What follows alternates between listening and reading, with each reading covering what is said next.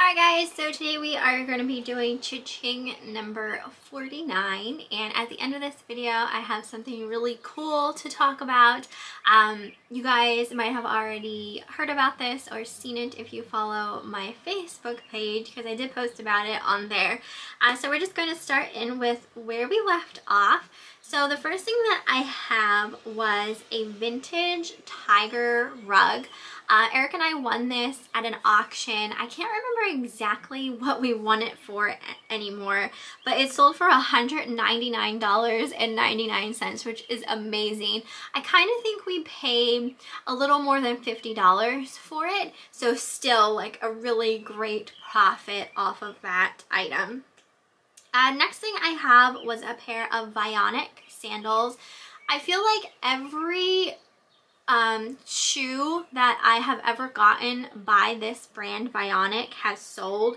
It's definitely like an orthopedic kind of shoe. These were a pair of sandals that sold for $32.99, and I'm pretty sure they came from a yard sale, and I probably paid about $2 or $3 for them. Next thing I have is another pair of shoes. These are by a company called, and I don't know if I'm pronouncing this right, Olukai was the brand of the shoes. They were men's running shoes. Those sold for $29.99, and I purchased those at a yard sale for $2. So when I picked them up, I don't know, I went with my gut on them. I didn't know, I had never heard of the brand before or anything like that. I just thought they looked like really nice sneakers and could potentially be worth more than the $2 that I spent on them. So always go with your gut, because it usually is right. Next thing I have was a vintage, just kind of like a beach tote type of bag. It said Paradise Beach Club on it. That sold for $12.99, and I picked that up at a thrift store. Probably paid about $1 to $1.99 for it. I sold a pair of jeans by a company called Denim 24/7. Those sold for $14.99, and you know where they came from. Do I even have to say it anymore? Next we have a set of 2 Starbucks espresso cups. So these were like really tiny espresso cups. It was a lot of 2 of them. Those sold for $29.99, and we picked them up at a yard sale. I remember at that yard sale where I got them, we had a couple of other things. I had purchased a frog planter there before that had sold already, and that really pretty red beaded bag that still hasn't sold, but I purchased that at the same sale. So they just gave us an amount for everything that we purchased, and I completely, made way more back than what I spent on those items. Next we have a set of vintage Indiana glass. Did I say glassed? Indiana glass. These were the cubist. These were juice glasses. So they were shorter than your typical sized drinking glass. Those sold for $24.99. I got those at a yard sale, and they were with a matching pitcher. And the pitcher didn't sell yet, I don't think. But I think I paid all together for the pitcher and the glasses $5. So that was a great sale regardless right there. I sold a Kurt Adler mistletoe ornament. I think this is the second one of these I have sold. I still have one more that's currently listed. I paid $1 for that at a yard sale, and it sold for $14.99. I sold a vintage pink dress. This had a little patch on the chest area of some cherries, so that was super cute. That sold for $18.99, and that I think I got at Goodwill ages ago, absolute ages ago. I actually had found it at my parents' house when I was cleaning out all of their stuff. I found it in a tub of things that I was selling on eBay back when I lived with my parents. So I got that probably for less than $5 back in the day when Goodwill wasn't outrageously high. I mean, I'm not saying Goodwill is outrageously high, but their prices have definitely gone up over the years. Next we have a set of 3 Goosebumps VHS tapes. Those sold for $17.99. And I picked these up at a yard sale, and I do think I paid $1 a piece for them, so $3 altogether. Next I have this was a pin, like a brooch. It was this doll, and it was so unique looking. It was definitely handmade by someone. That sold for $11.99, and I got that at a yard sale, and I think I paid a quarter or 50 cents for it. It's just very unique looking, and I love picking up unique stuff. Next we have a lot of 3 vintage Bill Blass perfumes. These were in the scent Hot. Those sold for $12.99. I had gotten these a couple of years ago. I had purchased, oh my gosh, this was back when I went yard selling with my father, and we went to a yard sale where I got 3 huge boxes full of vintage perfume. Like, the lady, I guess, had worked at a perfume counter over the years, and these were all vintage perfumes, and I got all 3 boxes for $20. I made so much money off of those boxes. It was insane. So those perfumes came from that box. They unfortunately really weren't worth a whole lot, but those boxes were just, oh my gosh, that was probably up there as one of the best scores that I have ever come across in my lifetime. Next item was a peacock wicker chair. So this is like a smaller, you know, peacock wicker chair, like doll size. People like to use these to put their plants on, just to keep with the whole like boho kind of decor. That sold for $15.99. I believe I paid $1 for that, and that did go to a subscriber. And I have sold other like versions of this peacock chair on eBay before, and they all have sold. I've come across some though before in thrift stores, and they were just too pricey for what I was willing to pay for them. Next we have a John Paul Richard top that came from you know where. That also went to a subscriber. I think that was a repeat subscriber. She had purchased some other tops from me, and that sold for $14.99. I sold a Limoges trinket box. This wasn't like the other Limoges trinket boxes that I sold. It was much larger, kind of like a jewelry style trinket box. That sold for $19.99, and that came from an auction. I had won just a couple pieces of Limoges items. I think I won them for less than $10. Let's see, we have a lot of vintage 1960s promo kind of, there were some recipe booklets in here, and then just other like advertising type booklets. Those sold for $9.99. They came from an auction as well. They were mixed in with a lot of magazines that I won at that auction. And those are in this CHING as well. I think I won the whole flat for like $2, I want to say. This is another Limoges item that came from the same lot of Limoges pieces. This one I wasn't sure exactly what it was. I think I had in my title sugar bowl because, I don't know, I thought maybe it was a sugar bowl or just kind of like a little lidded jar to have like on your vanity or whatnot. Anyway, that one sold for $31, so that was a really nice sale. I sold a Trump shirt for $12.99. I picked this up at a yard sale. I think I paid 50 cents to $1 for it.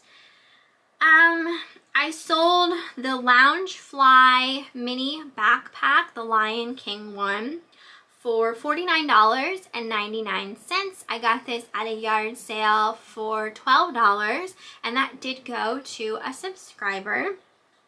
This other Loungefly item that's next came from that same yard sale. This one was a Snow White and the Seven Dwarfs wristlet. That one I paid $2 or $3 for, and that sold for $25.99. I sold a little ceramic piggy bank. This was marked Tony Wood Studio. Very cute piggy bank. That sold for $19.99, and I won that at an auction for just $2. I sold a set, or a lot I should say, of 4 sheets of vintage stickers. These were by a company called Current.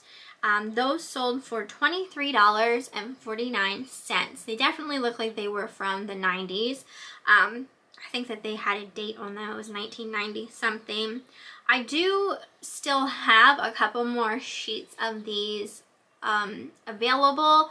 I think I sold 2 sets so far. The other one would be in another CHING that I get to. I sold a pair of men's True Religion jeans for $49.99. I got these at Goodwill. I actually found them in the women's section. They were in the women's section, but they were men's jeans. And I probably paid about, I don't even remember what jeans are at Goodwill. I feel like they might be like $7 and some change. I sold a lot of 2 vintage Newport matchbooks. Eric had purchased like a box full of these at a yard sale. They were new old stock, and they're still selling. That sold for $11.99. So he has sold a lot of these Newport matches. You guys have seen them before popping up in my cha-chings, and we still have quite a few left. I do think some of the people that are buying them are repeat buyers. Like, I don't know if they're using them and then buying more, or what exactly they're doing. But I do feel like one of the last ones that I sold, the buyer looked familiar, like the buyer name. Next was this was kind of surprising. This was a vintage Avon perfume. This was Hawaiian Ginger. That sold for $9.99, and that came from a lot of perfumes and stuff that I had won at an auction. So I just decided to list that up, and it did sell. That kind of surprised me because I know some of the older vintage like Avon perfumes really, you know, not all of them have good resale value. Next was that Mack truck dog. So this was kind of like a paperweight or hood ornament, I guess you'd say. We won that at auction for, oh gosh, I can't remember what we paid for it, but we sold it for $122.99. So we did make a really great profit off of that for sure. And that did actually go overseas as well. That was a GSP order. I have another Limoges item that came from one of those lots of Limoges pieces that I won at the auction. This one was like a little dish that had 2 handles on it, and that sold for $81. That was a great sale there as well.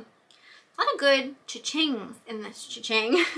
The next was the lot of those magazines that we won at auction. These were vintage ingenue, like teen magazines from, I don't know, I can't remember now off the top of my head if they were from the 60s or the 70s. But those sold for $25.73, and that did go to a subscriber. I sold a pair of women's silver jeans. These were in the style called Suki, and I had sold a pair of Bermuda shorts in the same style, and I had gotten those at a fill-a-bag rummage sale. So when I saw these jeans, I was like, well, you know what, I'm gonna try and sell these jeans as well, and they sold too. So definitely anytime I ever see these this brand silver jeans, I'm gonna keep an eye out on those. That sold for $29.99, and I do believe those also came from a fill-a-bag rummage sale. I sold a vintage panda throw blanket. This I got, oh gosh, if you guys have been following me for a while, you'll remember I had gone to a barn sale last year and I got a bunch of vintage Christmas stuff. Remember those like Tiny Tim blow molds and everything like that? This actually came from that barn sale. I had totally forgotten about it. I put it in my closet in my computer room and I happened to stumble upon it. I was like, oh my gosh, I never listed this. So I listed it and that sold for $39.99 and I probably paid about $1 for it. Alright, next thing we have is a record. This had two bands on it. It was a split record. One of the bands was called Winchester and the other one Mob Mentality. It was a punk record. That sold for $12.99 and I picked that up at Goodwill for, I think I only paid 99 cents for it. I sold that set of vintage strawberry shortcake books. We recently had won these at an auction. We won this box full of books and it always works out this way where like I buy a box lot for something specific, I list that item, it doesn't sell, but I list other stuff from the box lot and that stuff sells. It always seems to work out that way.